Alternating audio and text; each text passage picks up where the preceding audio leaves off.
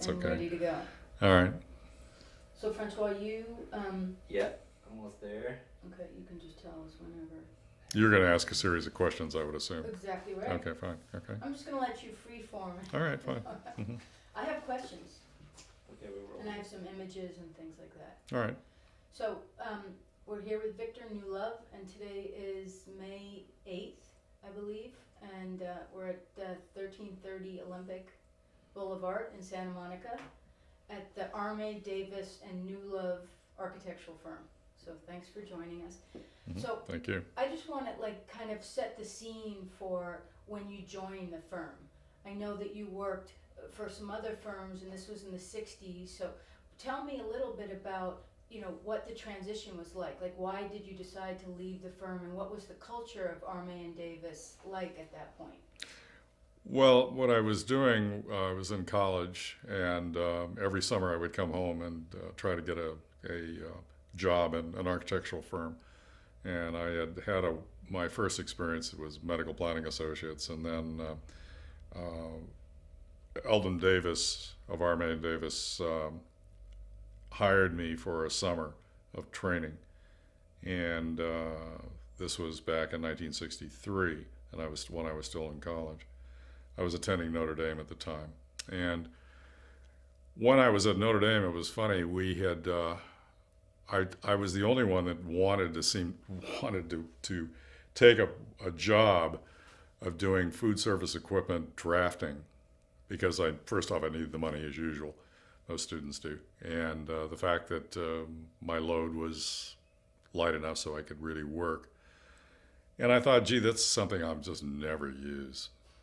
Food service equipment just doesn't, designing restaurants really wouldn't make a lot of sense. At least that was in my own mind at the time. And so one of the first projects that they gave us at college was to design a restaurant.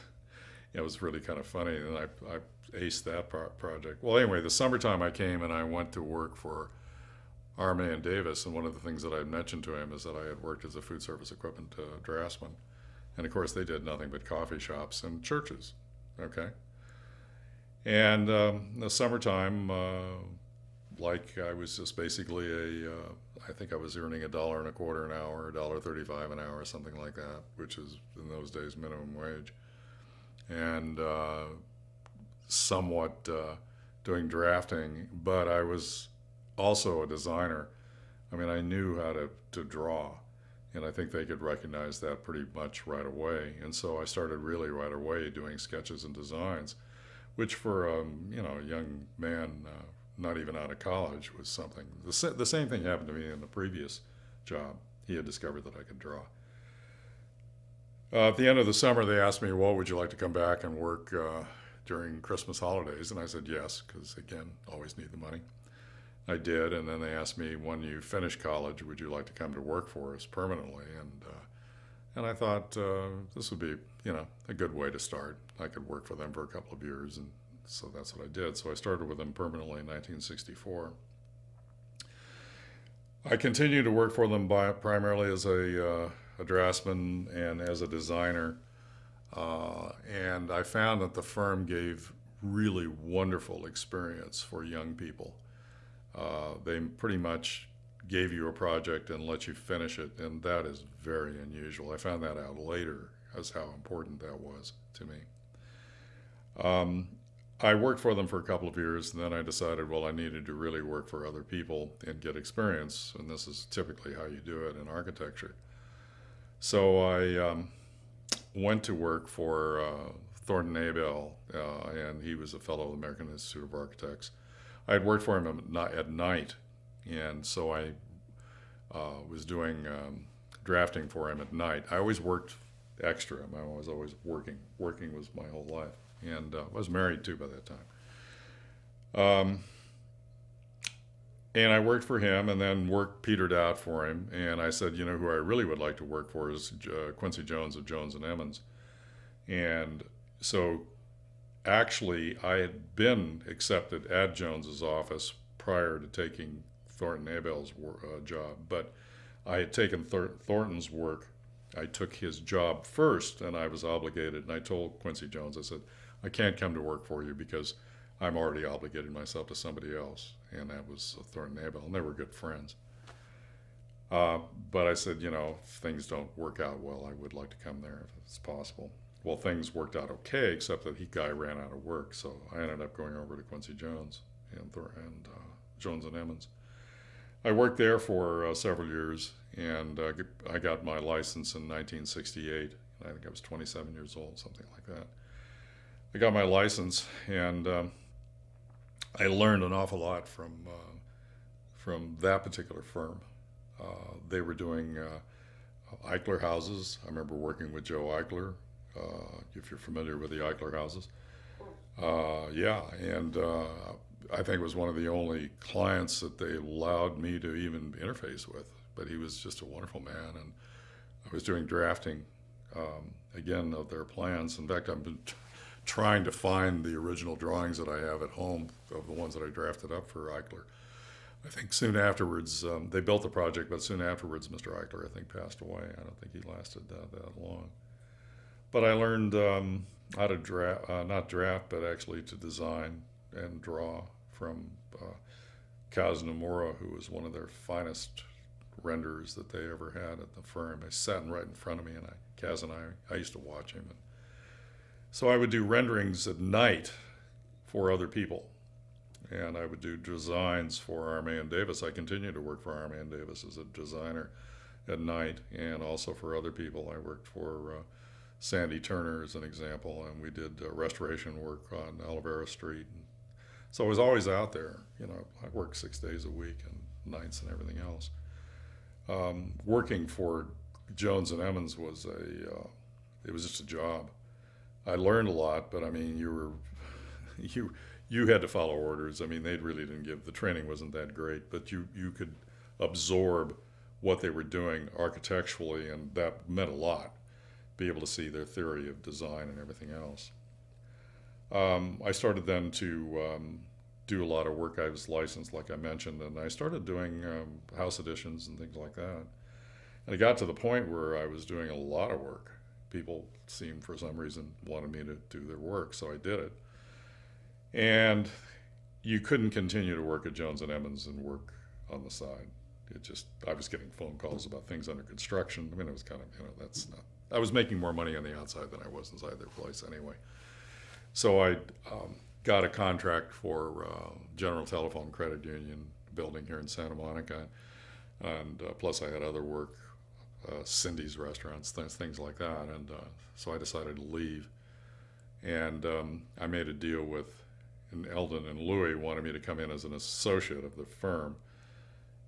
And they said, you can continue to do whatever your work you want on the side. We don't really care. We need you there basically to do our designs and to help us out. And then I got so busy with my outside work, and I kept getting contracts, that I finally told them, I said, I'm really going to have to leave. I said, I already arranged for going up to work to move to Sandy Turner's office. I was going to rent some space up there from him and then just, continue to be an architect. And they said, well, why don't you become a partner of the firm and we'll change the name of the firm? And I said, well, fine. I mean, I thought about it and I thought, well, gee, that's painless, painless way to start. And I thought, again, to myself, I thought, well, I'll last a couple of years because I know that, I'll try it and see if it works out. And so I started, they changed the name of the firm and I bought into the firm, and they made it possible for me to buy in by bonuses and things like that, so I was able to pull that off. And continued to do their design work and things like that. While I had been in their firm the first time, I actually developed a standard Bob's Big Boy, which they had designed. They had built all over the country, and they called it the Chula Vista model. And it was something and they let me, and I can't believe that people would let somebody really out of college do this, work with Bob Wyan, the Bob's Big Boy, directly. And I did, and worked up the design, and that's when I left and go for Jones and Emmons. Okay, But I also had done designs for Denny's as well, and I developed the last Denny's design that came out of our office, and they built it. It was a kind of a folded plate design, and my daughter, as an example, has the original sketch in her office over at Latham and Watkins, and we built about 70 of those restaurants. I never particularly cared too much about the design. In fact, later when I was working at Miami International Airport, doing a lot of their interior work, there was one of my buildings was right there in the front of the airport, the entry to the airport, and I never told anybody that I did that building. I just felt, I didn't like it that much. But it worked, and apparently it was a successful design. And so, but that's, that's basically the story. And then I got more involved in the business, and I think that Eldon and Louis weren't the greatest of business people, but they did have somebody that that worked for them, and I worked for her, and that was Helen Fong. So before we get on to Helen, let's back up a little bit to the 50s, before you started working with them. So tell me a little bit about how their firm developed and what their focus was, because I think the main discussion that we want to have now is really about the coffee shop, that aesthetic. Okay. So tell me, the name of the firm, how they started, and how they kind of developed that concept. They started in 1947.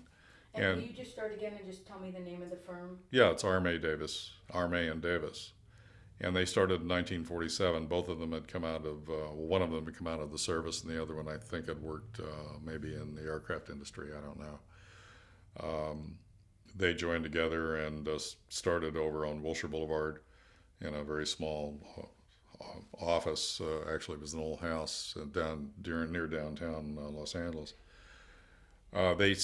One of the first clients that they had was a fellow by the name of Forrest Smith, and he had the clock drive-ins and clock restaurants. And so they did what I consider really a fine design of the clock restaurant. We have photos of it here in the office. Great exterior design. About that same time, Helen Fong joined the firm with them, and she had more of a feeling of interior design than really the exterior, though she's pretty good at exterior work too as well. It was through them that they were introduced to Bob Wyan, because Forrest Smith and Bob Wyan went, I believe, to high school together in Glendale. And so they met Bob Wyan, and so they did Bob's Big Boy restaurants. We also did Tiny Naylor's restaurants about that time as well. But I think the best designs that they ever did back in the 50s were from Norms. And Norms, we still do work for Norms. And Norman Roybach, this is what I was told anyway, and I think that is basically true, was at the racetrack with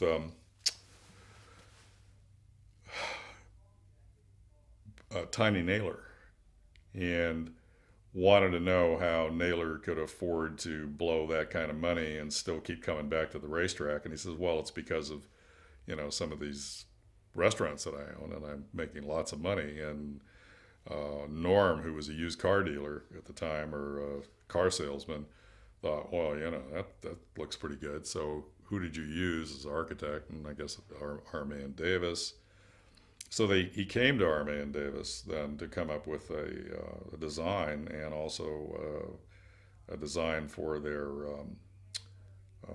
the signs and the building, the concept in general.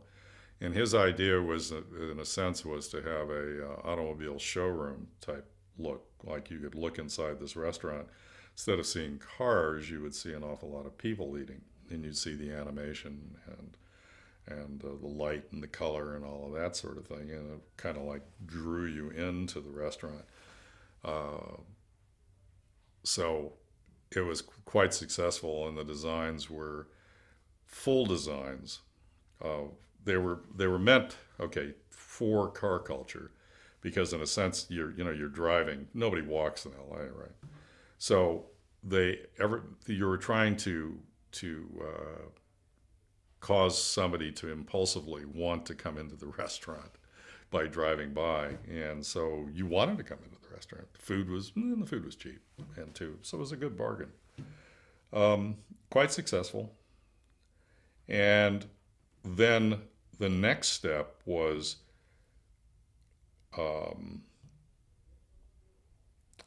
a guy by the name of Harold Butler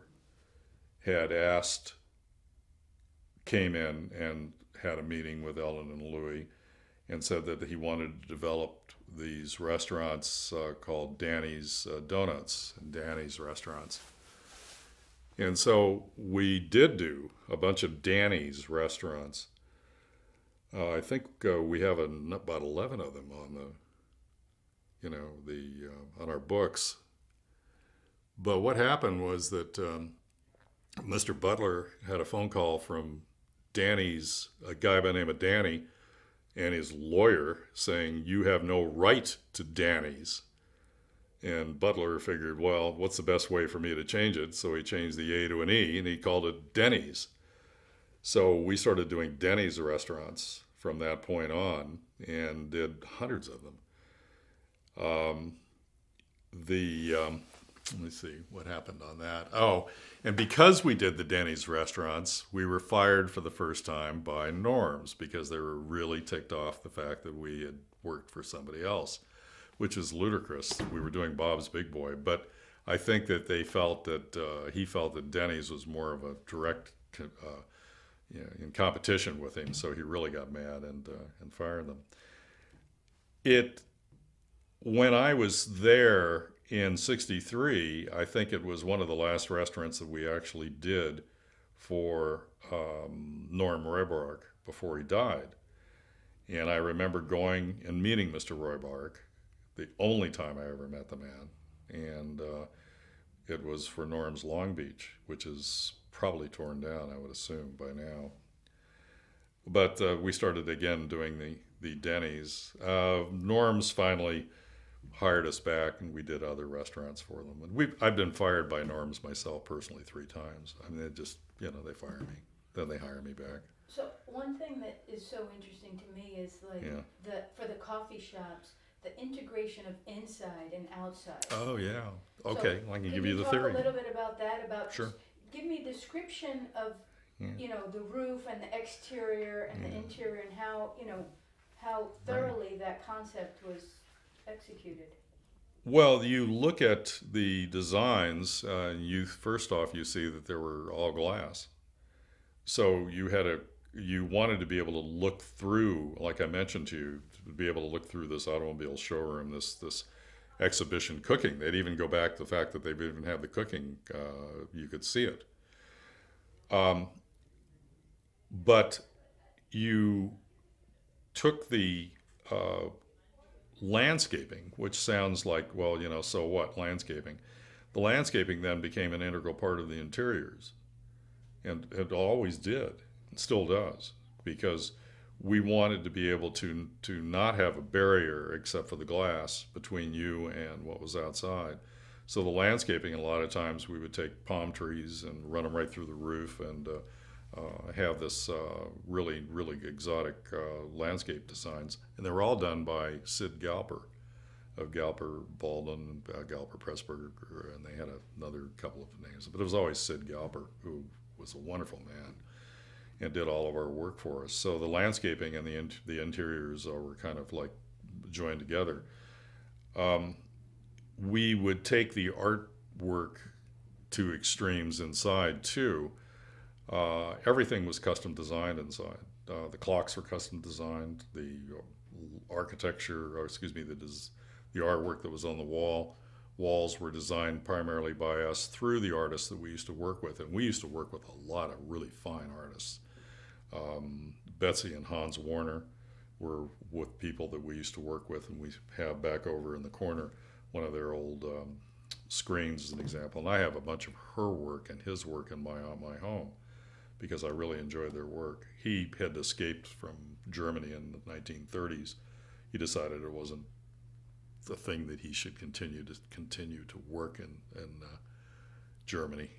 his comment to me was he was doing a mural in Munich as an example, and his boss told him to come down off the scaffolding, and he said, "I want you to meet somebody," and all of a sudden he found himself shaking hands with Adolf Hitler, and he says, I got to get out of this country. But this is the type of people that we were dealing with. They were our artists. They were from Europe. There were a lot of them from Europe, and they were like even Roger de Herrera fought in the resistance in World War II. But all these people were really, they were stained glass artists. But we would hire all of these artists to do our work and integrate everything. The door pulls were custom designed. Like I said, the clocks, the artwork on the walls, the signage, every place was all custom designed. We would design our own furniture. I used to sit around trying to, or not trying, but doing and designing the booth work. And you say, well, anybody can design booth work.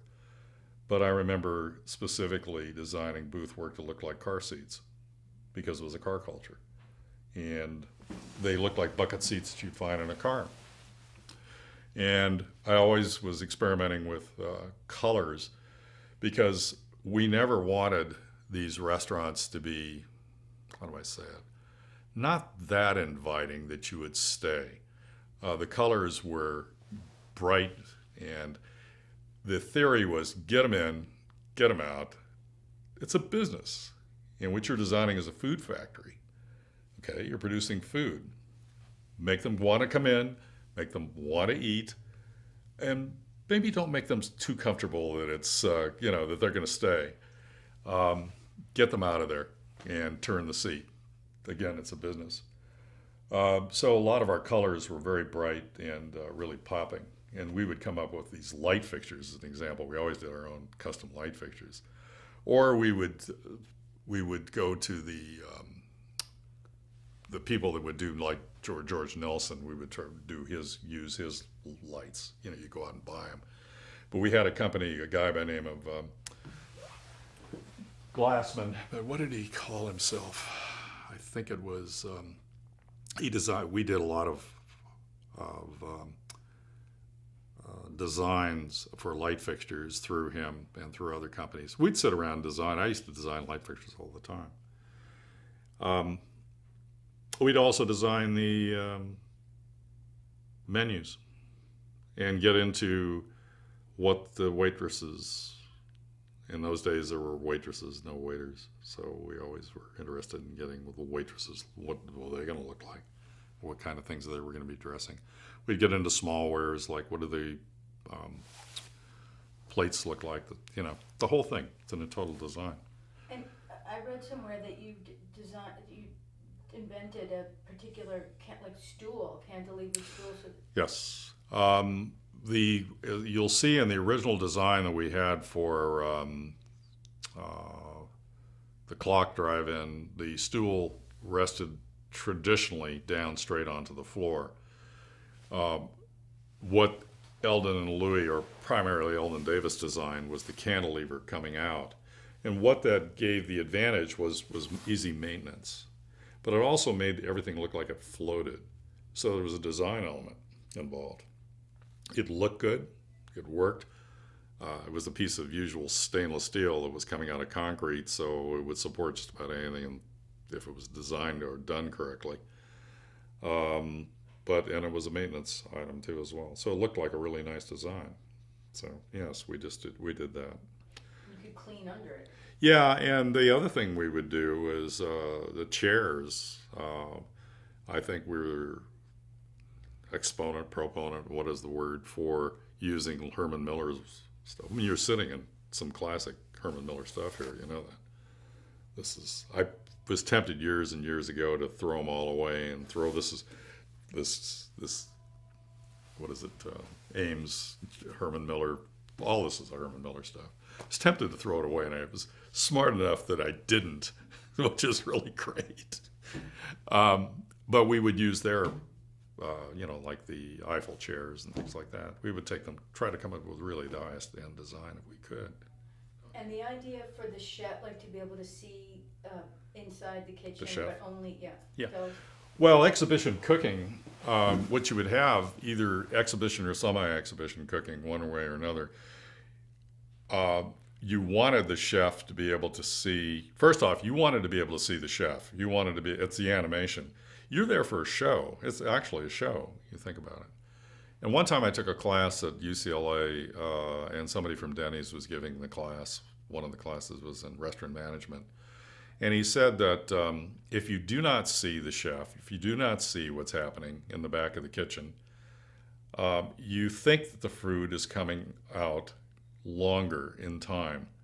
That sounds bizarre, but he said they used to time it, and they would have, it would come out exactly the same amount of time. But people complained more when they couldn't see the chef working, because by seeing the chef, you could watch him in some of the restaurants, like in trying to think of the name of the place. And one of the there's one Norm's that's still around in East Los Angeles on Slauson, and you can actually sit there at the counter and watch the chef. You look at the back of the chef, which isn't the greatest thing in the world, but at least you're looking, and it's a kick to watch these guys, because you're enthralled by the fact that how fast the food is coming across. Later, they would take the chef and move him inside to a kitchen facing the people. That was better, but then how do you solve the problem of the exhaust systems? Because then you've got to have a hood and that sort of thing. So what they did was they used a downdraft hood system so that the chef had an unobstructed view, or the cooks could actually see what was going on. And this really helped. People could still see the fact that they were doing their work, and he could see what was coming out, or he or she, or usually it was male cooks in those days, would be able to see what's going on in the front of the house. So,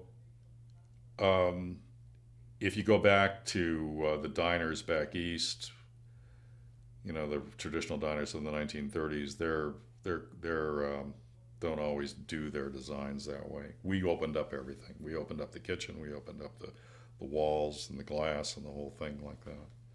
So, and tell me a little bit about the use of materials, like innovative use of materials, like the egg crates or corkage or naugahyde.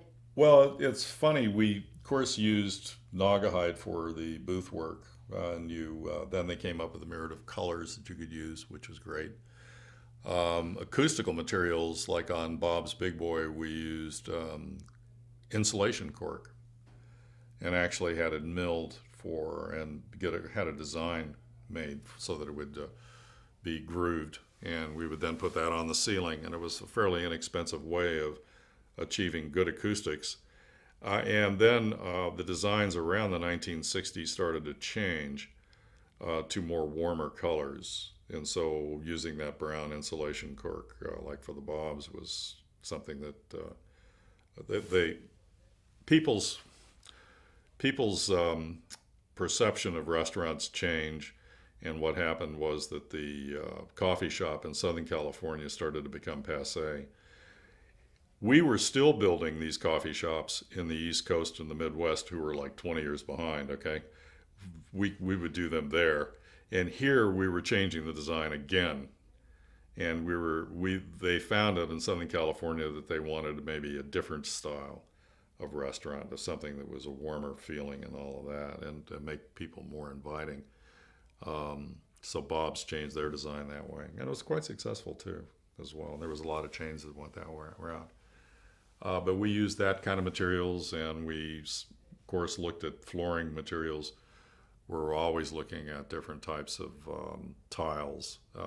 Anything that you do in a restaurant had to be able to be easily cleaned and maintained, and wouldn't like we would use carpeting, but only limited amounts of carpeting, because carpeting had to be replaced.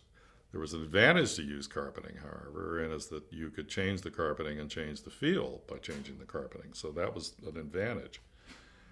But even there, we would experiment with different types of carpeting. We would go to 80-20, like 80% wool, 20% nylon, or 70% and 30%, so that we would experiment with different grades of carpeting to see how it would work and how it would maintain itself. We would use a lot of terrazzo flooring as an example and come up with these really exotic designs in terrazzo. And terrazzo, which is a ground material, like you would put down marble chips on the floor, and they would end up grinding it down and making it smooth, and then it became a smooth material, and it was really easily maintained. Very expensive, though, is one of the problems. And like access to these materials, was this something that was unique to LA? Like they were developing new things out here and you guys could try them, or was that happening elsewhere? No, we were looking for new materials.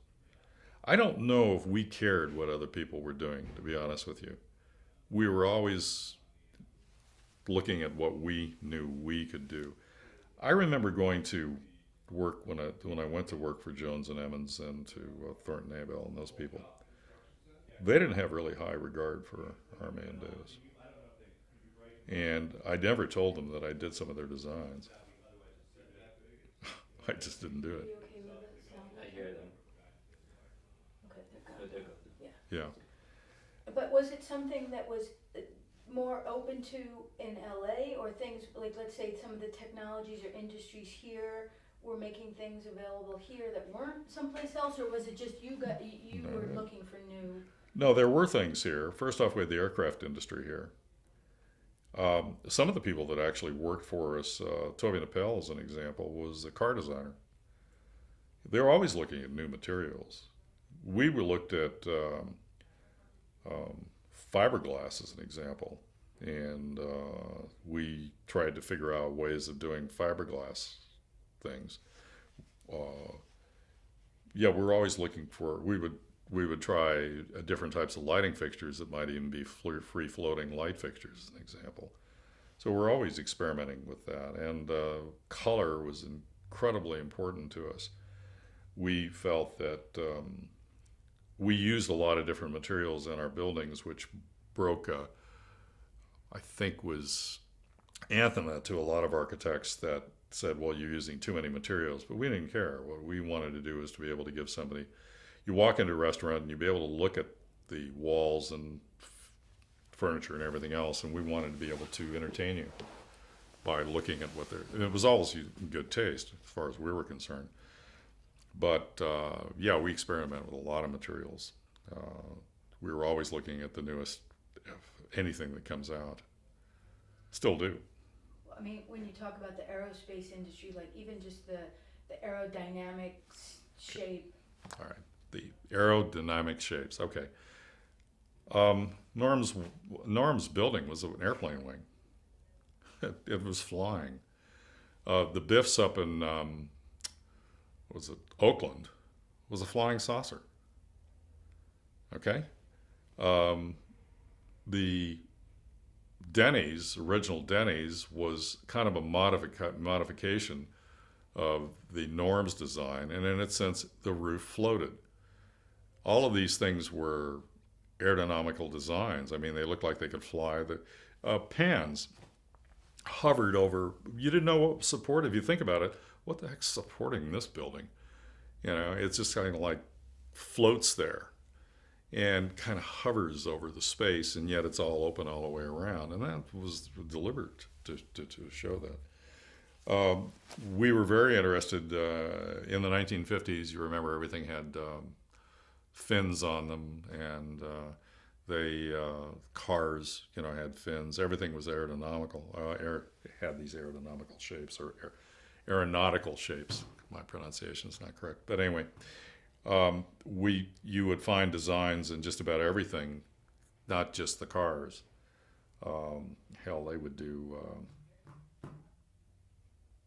radio designs. They would do anything just to make it look like it was going to be like it was flying away, or it had movement, create this movement. The other thing too, by doing that, you then found yourself with a unique design, but it attracted people. So that was the whole idea, was to attract people. They called it roof-a-texture. And I somebody told me that term, and I said, yeah, we're roofitex. I would sit down and try to figure, well, what kind of roof am I going to come up with now that's different from the next one? I mean, it was really difficult. And sometimes you come up with these bizarre ideas, like we'd have planes floating in the midair and all, not airplanes, but planes of the roof floating in midair.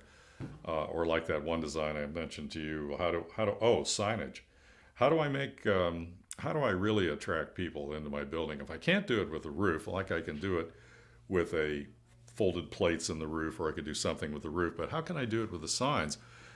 Eldon Davis actually designed the Norm sign, which was a series of pennants, then carried the design all the way through the interior, so that we had even the artwork inside had pennants. Everything was a repeat of what he did on the outside. The one that I showed you earlier, of course, was the El Rodeo Bowl.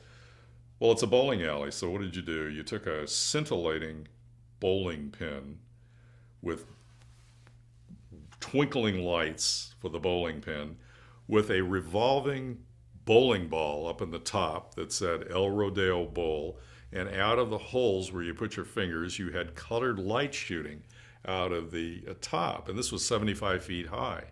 And then the bowling pin went all the way into the restaurant, and you could see it sitting in the restaurant too. Do you want to try it? I mean, what? Would you want to come in there and see that place? Yeah, you probably would. This is wild. This is pretty wild. It's Las Vegas. And did it get built that way? I don't think so, because I don't even think back then the planning departments would let us do it.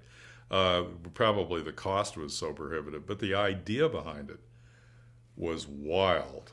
And they also experimented, Harman and Davis did, with the concrete forms of, I'm trying to think of the Oscar Niemeyer or somebody like that had these domes and forms, and they wanted to create their buildings out of concrete and pour, like for casinos and things like that, who have these forms similar to what you would have at Dulles Airport maybe, and Saranen would do. But they were experimenting with forms. And I had thought one of their best designs was Carolina Pines on Ventura. And it was a series of forms of, looked like concrete forms, okay? But they weren't concrete. They're made out of plaster, because we couldn't afford to make them out of concrete. And so that particular design, which was around Wilshire Boulevard at Ventura, was probably one of the best ones. And I always admired that design. When I was a child, my family had taken me to the Huddle restaurant, as an example. Paul Cummins was the owner of that. And I went to the Huddle in Santa Monica, and I was just a child, but I was amazed at the design. Absolutely amazed at the color, the use of stained glass, the use of different levels, how interesting this design was to walk into this restaurant. It's, of course, since been torn down. And I didn't have a clue who designed it. But I always knew I wanted to be an architect, and I was thinking, wow, I mean, whoever did this really knew what the heck they were doing. And I could recognize it even then. So I just thought that kind of thing was just, the experimentation of design was a really important thing for these people. We always try to do that. And when you mentioned before the signage, the outside with the neon and, and these pennants and it being carried through, the idea of like branding these things, that seems to me amazing, that to think all the way through that, what that experience would be like, not Sure. just for one restaurant, but for several. Yeah, it's called consistent strategy of trying to market something.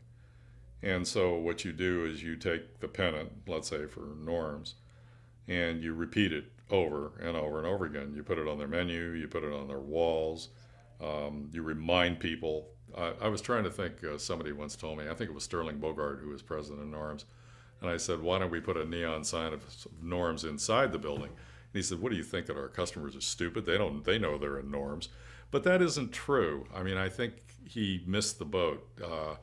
You do want to be reminded where you're at. And granted, I was going to be putting the sign, I was going to have it wash and flash and all that kind of happy stuff. They didn't want me to do that, so they wouldn't let me do it. It was kind of a kick. But you guys were really, creating.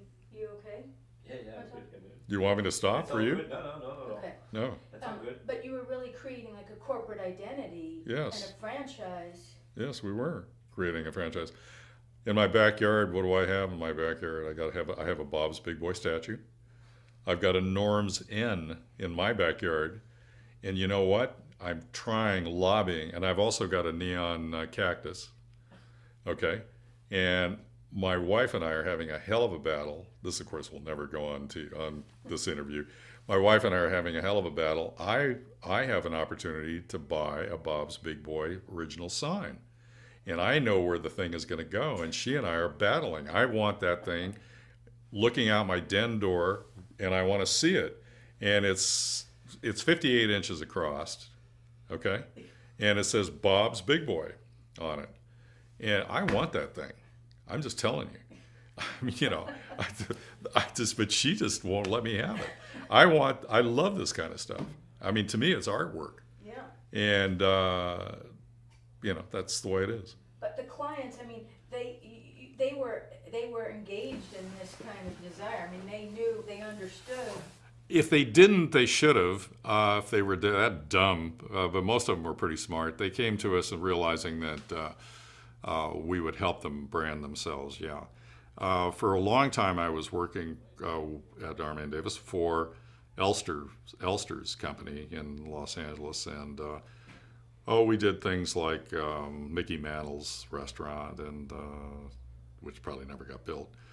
But we would do all of these bizarre stakeout restaurant, which was for stakeout, and we would come up. I did one for a company where I had English buses driving into the building. I mean, I couldn't believe it, and I have the sketch here. It's outrageous, but we would try to give them a theme, and tell them that this is what your theme should be. When we did the Mickey Mantle's restaurant, we made it look like Yankee Stadium. So, I don't think he ever sold any hamburgers or anything, but I still have that design someplace around, maybe. So let's talk about Romeo's Times Square. Sure. You were talking a little bit about the roof structure for Penn's, but it seems like it was almost inverted